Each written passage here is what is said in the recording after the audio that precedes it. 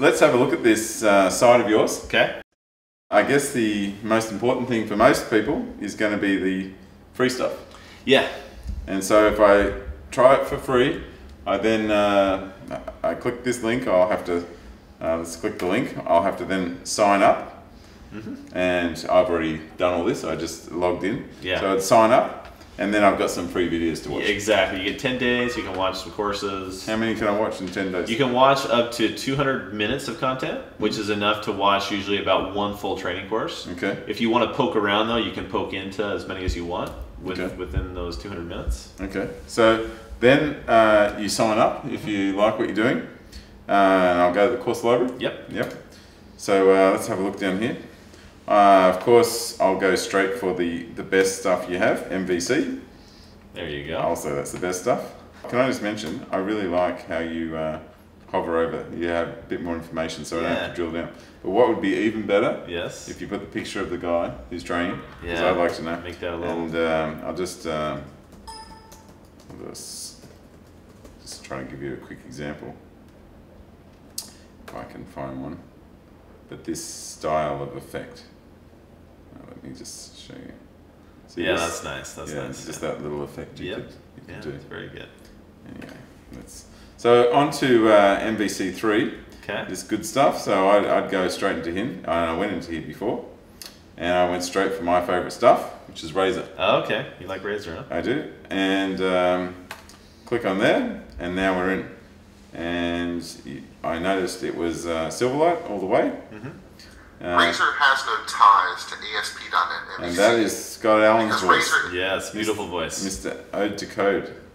So That's right. Do you have to do any, what do they call that with the music? When they do some funky stuff to make your voice sound sexy? No, we don't have to do that. He sounds sexy straight away. Right. Okay. In fact, he's often compared to Vin Diesel by some of our audience. Oh, is he? Yeah, so he gets straight into it. It's a general purpose templating engine. Sounds like Vin Diesel, doesn't it? Anywhere to generate output like HTML.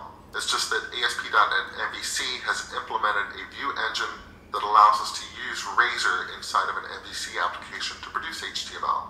But as yeah, so you can tell straight away that is different than how you speak at a conference event. Yeah, it is. Yeah, it is a lot more succinct, and you know, time is of the essence in videos. People lose patience quickly. Yeah, that's right. Okay, so they have some bit of concentration. They sit down there.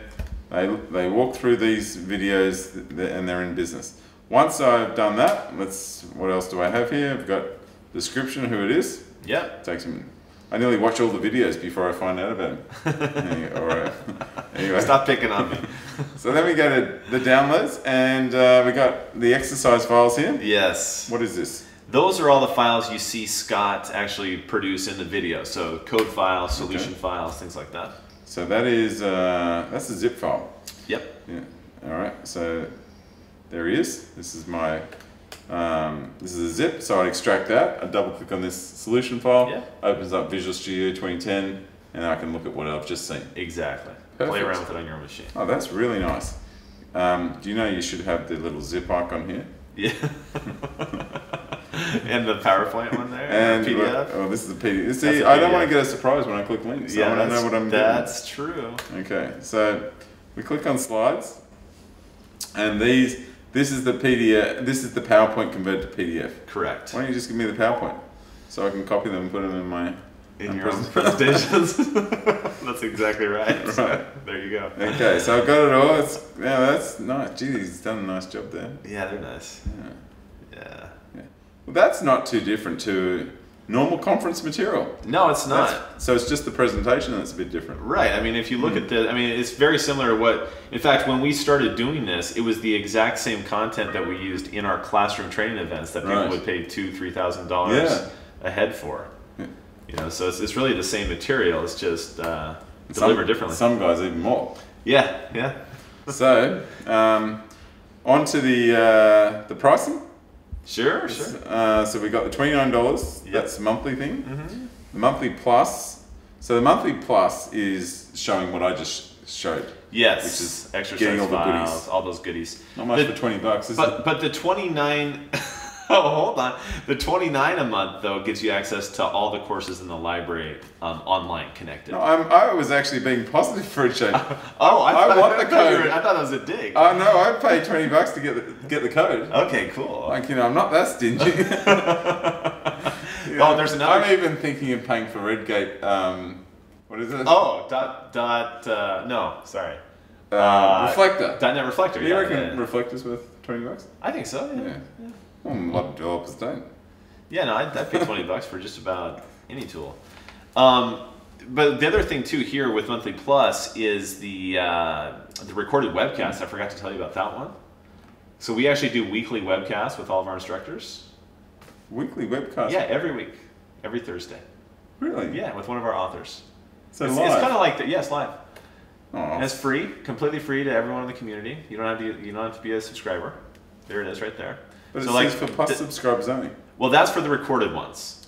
Oh. So the recorded ones go into our library. We store them in our system. We're paying for delivery for people to watch them. So I can watch the live one for free. But if I want the archive, I pay. Yeah. That's perfect.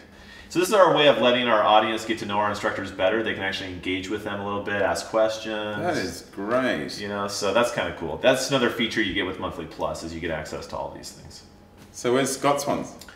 Scott hasn't done one for a while, it looks like, but he's done some. You've got some great topics here. Yeah. Just resharper tips. Yeah, that was a great one actually. People source really control. like that. Oh, this is perfect stuff. Yeah. And do you find that like you got vendor stuff in here? Have you got Redgate pointing over to here? Yeah. Oh yeah. Absolutely. They were really keen on helping us promote that one. Oh, nice. That Denali stuff. Oh, he is the man. Bob knows. Bob the Bosch.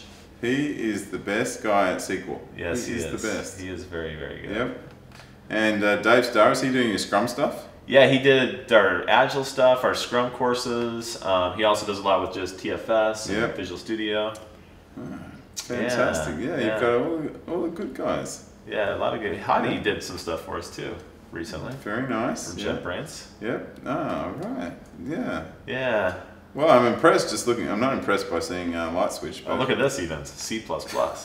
Well, it's going to come back into you're popularity, isn't it? Yeah, it is. Kate Gregory. I love Kate. She's my RD sister. Yes, yeah, she's very good. Awesome. So, you've seen the free stuff, seen the paid stuff. You pretty much covered all the bases.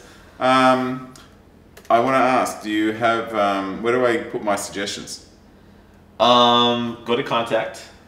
Contact? Yeah. I wouldn't think to go there. I know. We're about to introduce a support desk. Right. But this is the way we take suggestions from people today, and we actually get quite a few of them. Oh, what about user voice? User voice is coming. That's actually our choice for our support desk. Okay, cool.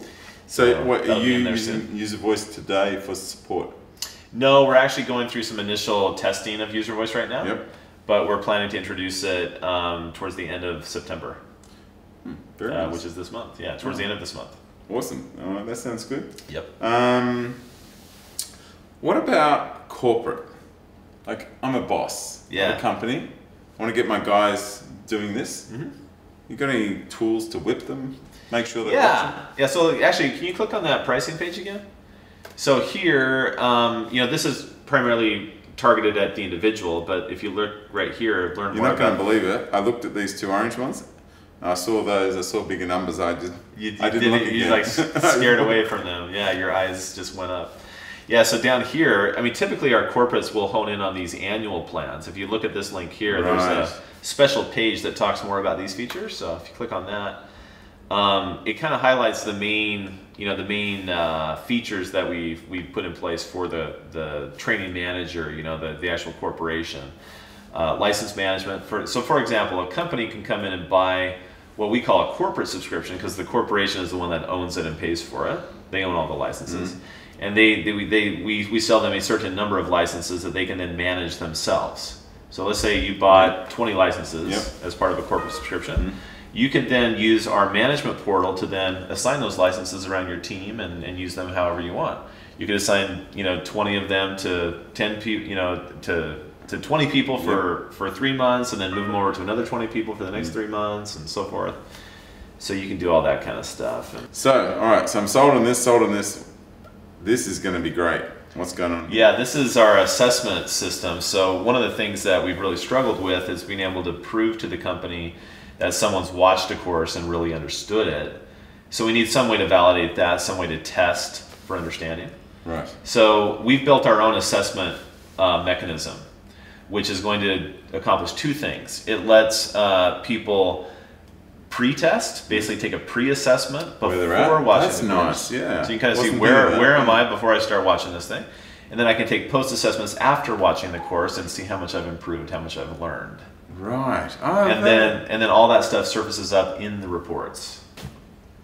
That's good. I really like that. And Yeah. of course, if every single question was so easy for me, I don't probably need to watch that particular video. Exactly. Move on to something else. Yeah. Yeah. Oh, Yeah. all right. Okay. Well, I'm really happy with that. I have one last question. Sure. You got a lot of these guys, and like I saw that list. Those guys are so different. Their sessions at conferences are incredibly different. Yeah. Do you try to harness them into, do you try to take the Kate out of Kate, or No, do you try to? we embrace their uniqueness. Really? Oh yeah, absolutely. I thought you would be trying to make them so that they're all, following the Pluralsight method of, I don't know. Well, there's a certain level of structure and consistency to the content and to the deliverables, but everyone is still very unique and very stylistic in their own way, right? Their personalities shine through in the content, and their teaching styles shine through. They don't all use the same techniques or the same types of demos or things like that. But there is a certain level of consistency that we do strive for. Right. But Kate is still Kate, and if you enjoy listening to Kate at a conference, you're going to love watching her on here. And what about, like, you've got Scott Allen with his Ode to Code. Have you noticed, does his blogging improve, or, like he's spending a lot of time doing this now? Yeah. I mean, I think there's there's a lot of synergy across, the types of things that these guys do, whether it's conference speaking, writing books, articles, blogs, teaching in the classroom. A lot of our guys still like to teach in the classroom, and consulting.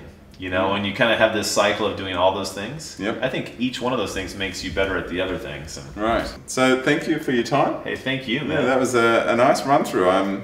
I think developers can really step up. Well, good. We hope to be able to provide some value at a reasonable price, and continue to build something that will be of value to people. So cool. Yeah. All right. Well, this is Adam Kogan, and I'll see you next time. Cheers.